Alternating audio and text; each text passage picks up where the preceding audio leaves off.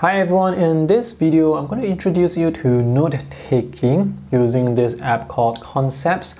Concepts is actually an illustration app and it's available on the iPad, iPhone, Windows tablet and also on Android. It's free to use. However, certain features, certain drawing or writing tools, they are locked behind a paywall, but for the basic brushes, basic pens, they are all free to use.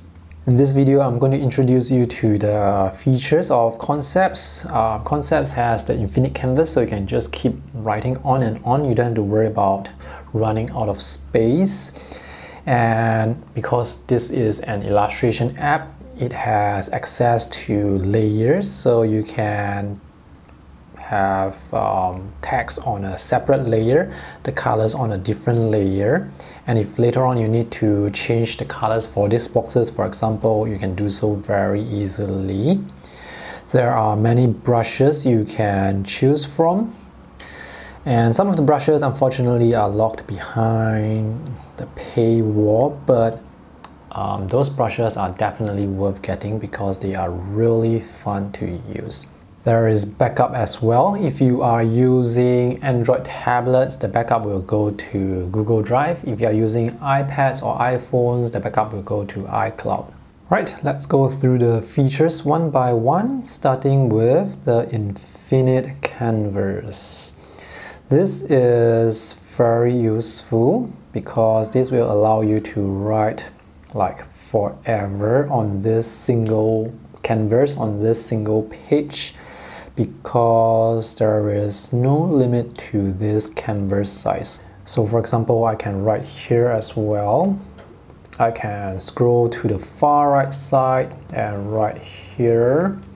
But the downside is if you have, if you zoom in like this, you have some content here, you won't be able to tell whether or not there's any content outside of this area because there's no navigator or thing that can help you see to the extreme edges. So when writing, it's best to keep your content like close together, side by side. The second feature is, because this is an illustration app, you can create layers, and sometimes I like to maybe draw a box like this using the fill tool, and I can create another layer and write some text here. Oops, let me just change the brush size. So you can change the brush size very easily just by clicking on the brush size and swiping left or right. And this is the smaller brush, which now seems kind of thin. Now this app, it supports pressure sensitivity. So if you draw or write with very light pressure, you are going to get thin lines like this. If you press down hard, you can get thick lines like this. And because this is a vector app, all these lines that you see are actually mathematical formulas, so you can zoom in like all the way, or you can zoom out all the way. The maximum and minimum zoom is from 10% to 1600%. There are a lot of different colors you can choose from. All these colors are based on the Copic coloring system.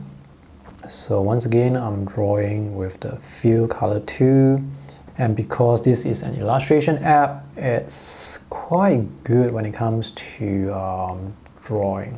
There are many brushes you can choose from, so let's choose the basic pen brush. So this is the basic pen brush. This does not respond to pressure sensitivity. They also have the fountain brush, or the fountain, they call it the fountain. For this brush, it will react, the thickness of the line will react to the speed at which you are writing. So if you write like very slowly like this, the lines will be thin, but if you write very fast, let me just write like fast, the lines will be thick. If you're using a pressure sensitive stylus, then definitely go with the dynamic pen. because this will allow you to write with pressure sensitivity. And you can also adjust the opacity of the lines. You can reduce the opacity because sometimes if you want to overlay colors onto colors, you can do that when you have transparent text. So for example, here you can see this color overlay. And you may notice some horizontal lines here. These are the root lines. You can change the root lines, and also there is some texture here. I'm not sure if you can see it properly. It's paper texture. So to change the pattern on the background or the paper texture, you can just click on the settings icon. These are the different background you can choose. When you click on the background will update instantly here, so you can see what you will get. This is crumpled paper, lightweight paper, heavyweight. You can have blue paper if you want to, brown paper. Let's go with the default plain white paper. And you can mix the paper with the grid pattern, so there is none, basically a blank canvas, or you can have dots, square grid, different types of square grids, isometric. This is for drawing purposes. You have different root patterns. There are only 3 root patterns for you to choose from: narrow, medium, and wide. And then lastly, there's this triangle. If you want to do some highlighting, you can do so using this marker brush. Let's say I want to have yellow highlighting. Okay, and this yellow marker, it's not that transparent, so I have to undo. To undo, you just have to use 2 fingers to double tap on the screen, and let's change this marker to be more transparent. Or you can just create a new layer below the text. Let me just drag this layer here below the text and turn the opacity right up to 100%, and now I can have the marker behind the text. So this is why using layers is so useful, so convenient. There are some finger gestures you can do. So double finger tap would be to undo. You can take a look at all the finger gestures possible in the settings here. There is 2 finger tap and 3 finger tap, so I have those set to undo and redo. On the iPad, there may be more finger gestures. The iPad version of Concepts has more features compared to the Android version. Okay, other things I want to show you would be finger action. So if you have a finger on the canvas, I have set it to move the canvas. So right now, if you want to take notes, the app will only take pen input. So if you use your finger or if you rest your palm while writing, there is no way you will get stray strokes. So right now the palm rejection, it's perfect. And when you want to move around, you can just use your finger to move around.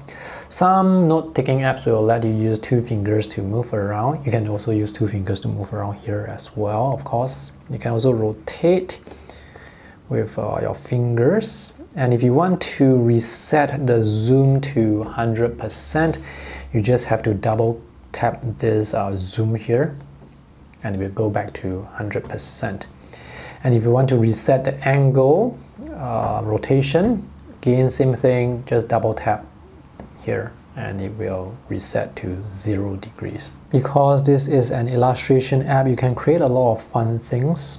You can draw, of course, and if you don't like the color of your lines later on, to change the colors of the lines, you have to select the lines first. So make sure you are on the correct layer. So all my lines are on the pen layer, and you can click this arrow tool here, which is the selection tool, and make sure this is lasso and not item picker. If you choose item picker, you have to click on those lines one by one. I'm using lasso so I can draw a lasso around all the elements I want to select. And here, make sure it's set to the active layer so that you can select all the elements on the current layer. So now I can just draw a lasso here, and it will select the lines. And once it's selected, if all the lines are of the same color, it will be reflected here. If it's not the same color, then this will show something else. Anyway, let's change this to some other color. Let's change it to orange, and you can see the color, it updates instantly. I can change it to green as well, and maybe let's have green instead. And green doesn't work well with this background color, so let me go to the background layer there and use the selection tool again and draw this. So I want to have green and maybe light green perhaps. In addition to changing the color of the lines, you can also change the brush, the style of the line. So say, for example, you don't like this hard edge line. So once again, I'm going to go to the pen layer, draw a lasso to select the lines, and this time I'm going to change to a different brush. I'm going to change it to soft pencil. So now you can see, instead of the hard line, now you have pencil lines. Alright, say you are done with note taking. All the files will be saved on the tablet as well as backed up onto the cloud server. It could be iCloud or it could be Google Drive. Let me show you what I have here. So I actually use this app mostly for drawing, not for note taking, but you can definitely use this app for note taking, of course. If you want to export your files out, you can export the file as a JPEG or PNG. Some of these file formats are actually locked, so you will have to pay to unlock the files. When the file is saved automatically, it will create a thumbnail based on the last view you have. So for example, with this view, I can see 6 boxes. So with the thumbnail, you're going to see that last view. So one way to make the thumbnail more recognizable perhaps is to maybe create the thumbnail yourself. Basically, in this case here, I'm just going to draw like... So now this thumbnail on Google Drive, it's more useful because you can actually see the content in it. Alright, let me know in the comment section below whether or not you find this app useful when it comes to note-taking compared to other note-taking apps that you already use. Alright, thanks for watching. See you guys in the next video. Bye!